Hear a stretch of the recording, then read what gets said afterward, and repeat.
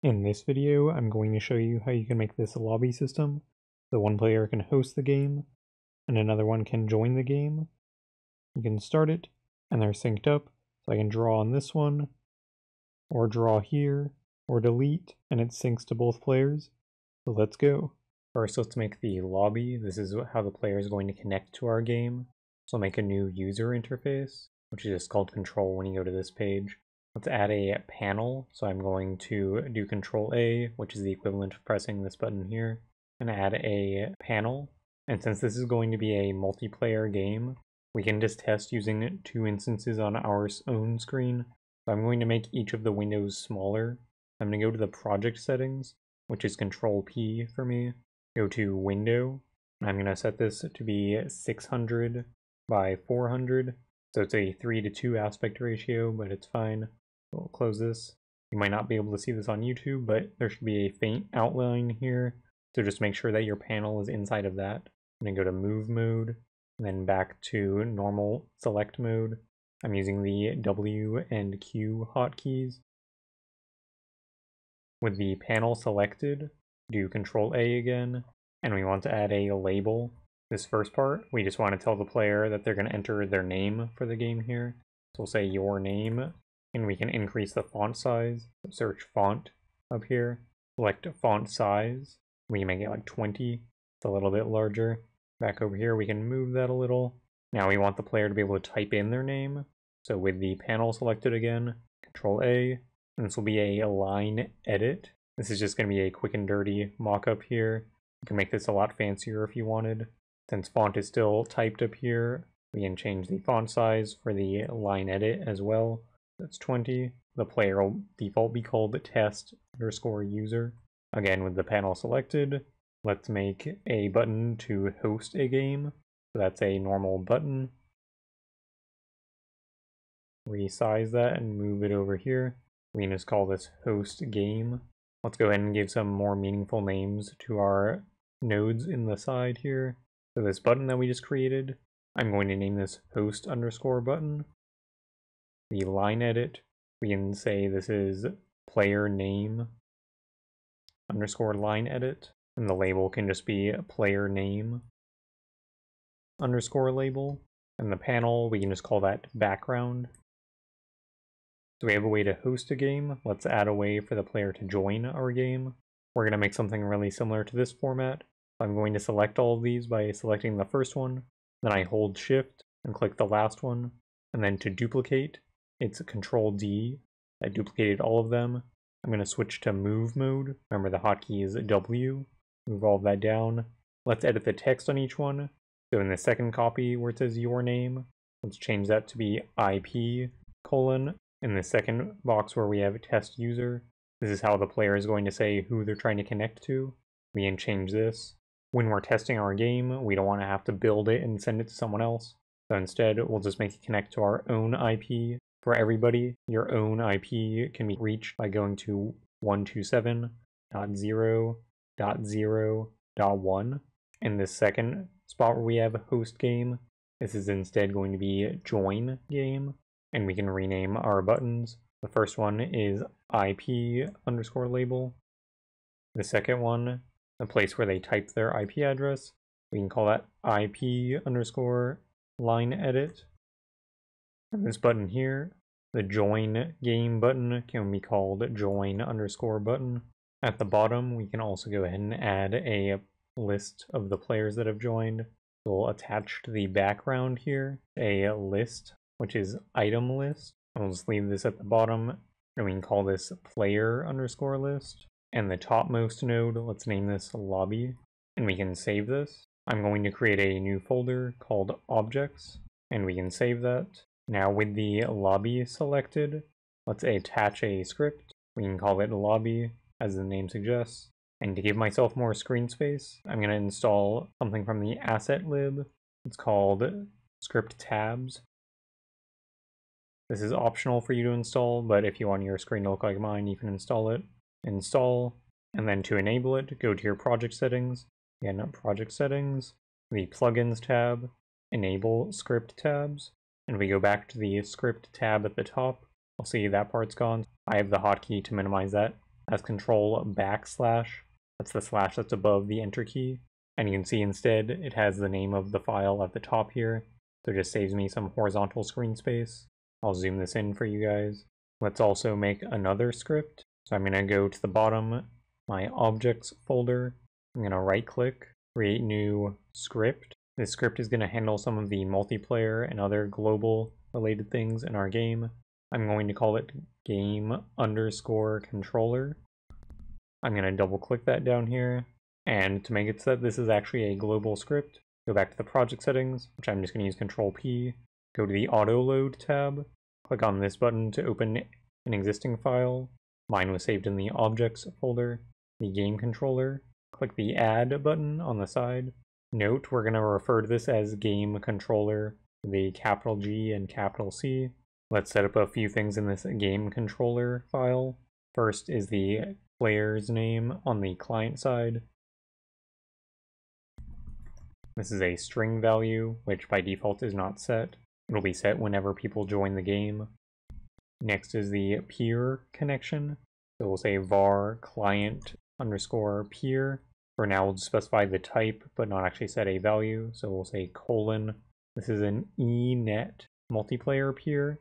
And the default port that we're going to use, var, then all caps, default port is equal to 1705. There's a list of a lot of common ports that are used, and this is not on that list. You don't want it to be used by another application already. We also want to track the players that have been connected already. We'll say var connected players.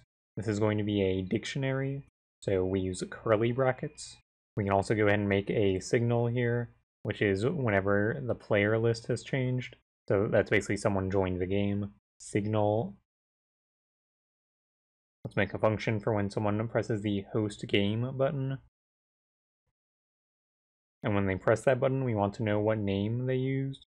That's a new player name is what's going to get passed here. That's a string with a capital S.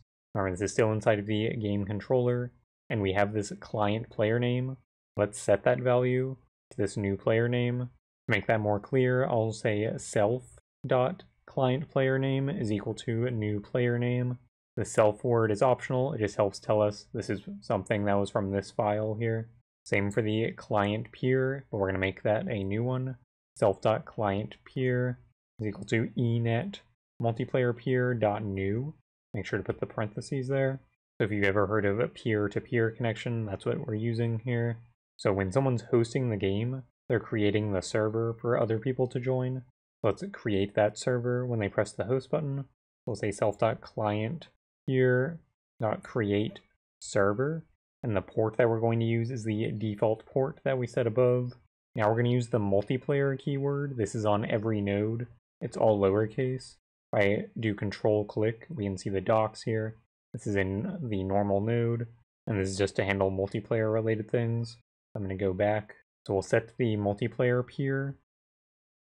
It's equal to that client peer that we just made. We can also go ahead and make the function for when someone joins an existing game. It's going to be very similar to this hosting one. So we're going to copy paste, but just be careful.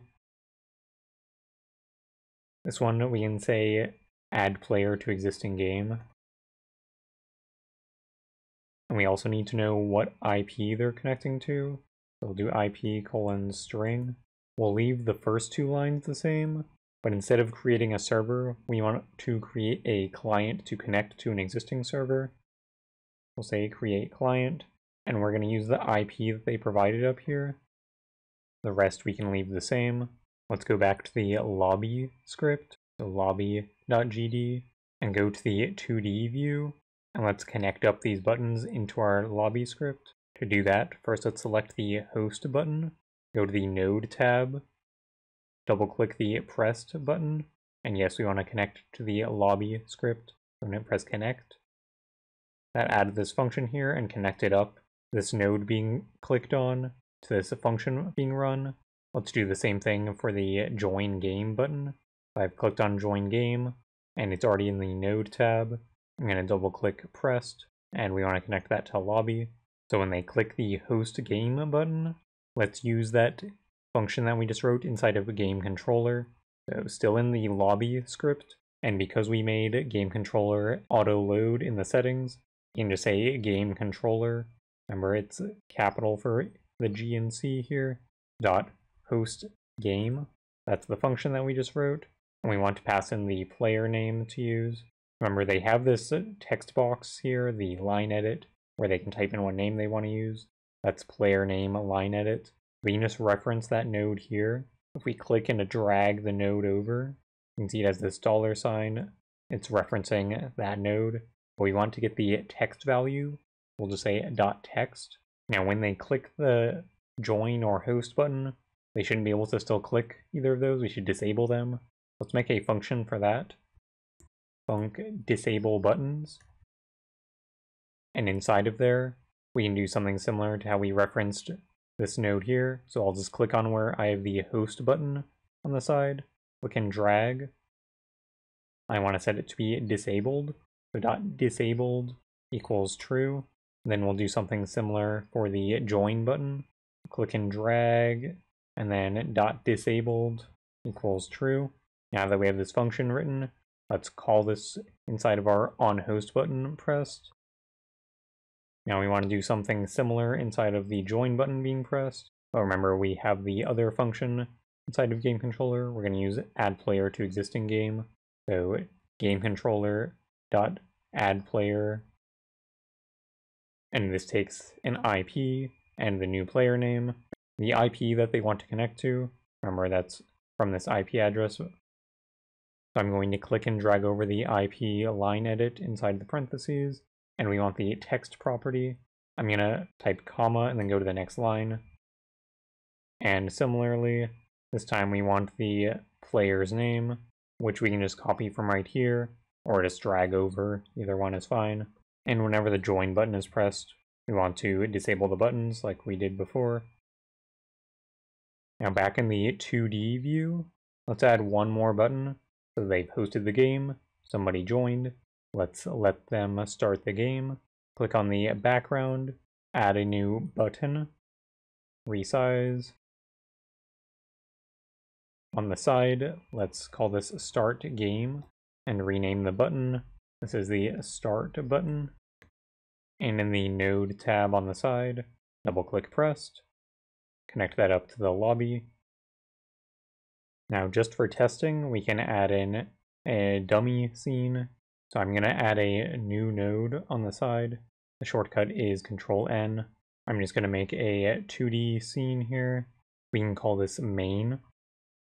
And I'm going to attach a sprite 2D. Let's drag the icon.svg onto that. Save the object in the objects folder. Let's go back to the script tab, and let's go to the game controller.gd. Let's create a function to start the game. We can call this load main game. Now let's say get_tree.change scene to file. I'm going to drag over from the main file. Let's watch what happens here. If I go back to lobby, when they press the start button, let's call that function. So game controller.load main game. Let's double check everything's working up until now. I'm going to go to debug, run multiple instances, run 2 instances, go back to the lobby.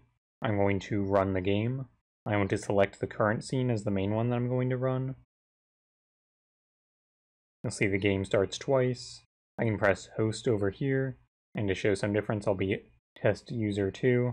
I'll join the game, and I'll press start on the left. You can see we have the Godot icon here, but not over here.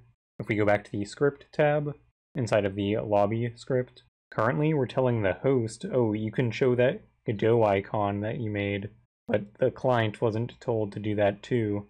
To fix that, we go to the game controller tab. It's a super simple change. Right above where we have load main game, use the @ RPC, and inside of here we can say call local. The way RPC works, you can tell other clients that are connected to run this function. So we know the client also has a load main game function, but back in the lobby, to tell them to use the RPC version, or rather, actually call that to all the clients, take out the 2 parentheses at the end, and instead we say .rpc If you had given any arguments to load main game, you would provide them at the end here instead. Now let's run this again. For the future, I'm always going to have the host on the left here. I'm going to host the game, join, start the game, and you can see they both have the Godot icon now. Now there's still some improvements that we can make. For one, we can't actually see any movement or anything synchronizing between them. And as you probably read from the title, we're making a drawing app. So now that we have the testing icon done here, we can remove it. I'll just leave it for now. In the main scene, I'm going to attach a tile map. I'm going to add a texture that I already have. You can download it using the link in the description, or any tile map should work here. I'm going to select the res folder. Then I can just click and drag over my tile map. That's how you import. That's it. Now select the tile map. Go to the inspector tab if it's not already selected. If you've watched my channel before, you've probably done this, but we go to tile set, new tile set, click where it says tile set. Now at the bottom, go to the tile set tab. We can click and drag over this image. Let's say don't do this for us. In my case, each of these tiles is 64 by 64. That's the texture region size. And now to add all of those, I can just click and drag on the side where we have tile size. Change those as well to be 64 by 64. Go to the tile map tab so we can draw in some example. Let's do like some red here. Now let's add a script to the tile map. So I'm going to attach a script. We can leave the name as tile map, sure. We can make this a pretty basic drawing game. So the players are going to be able to left click to place and right click to delete. Let's go to our project settings. Again, that's Control P. Go to the input map. I'm going to add place underscore tile and also delete underscore tile. Let's add the actions for those. So to place, I'm going to use the left mouse button. And to delete, let's use right mouse button.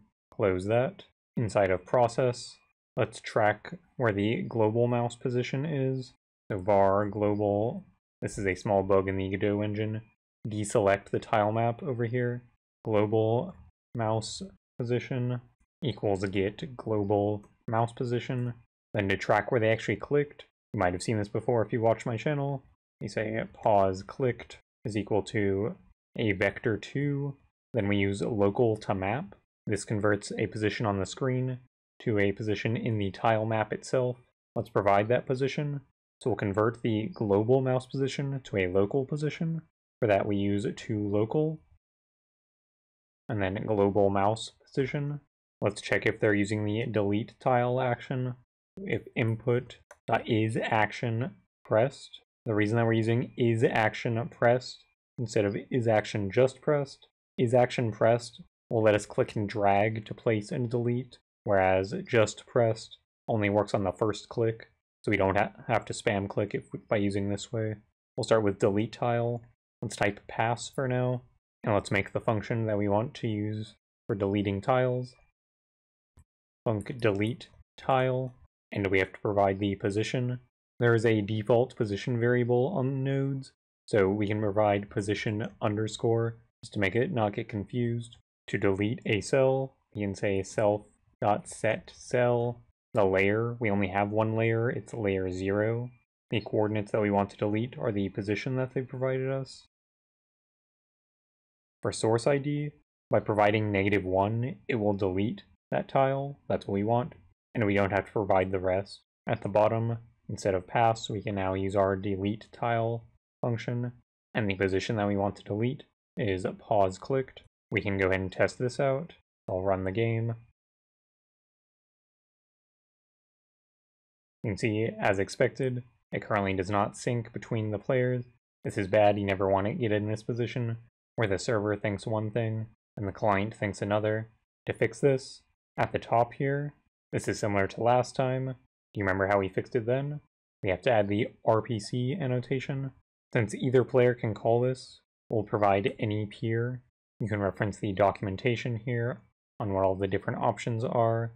The next two options are call local or call remote. I'm going to use call local, and we want this to be reliable. Any peer is what you can use when you're transferring input of some kind, which we are, they're clicking. Since the server is also a client, that's when we want to use call local, and reliable. We never want them to get out of sync, so we want to keep trying over and over until they're synced up. But keep in mind, this is kind of bad for performance, but sometimes there's trade-offs you have to make. There's no one perfect solution for every situation.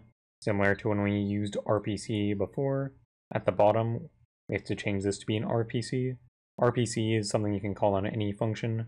Remember, any arguments that were originally passed to delete tile, you can just give it to the RPC part instead. Now let's try this. There we go, it's synced up. And I can delete from either end, and it works. That's what we want. And to wrap up, we can make it so that we can place tiles as well.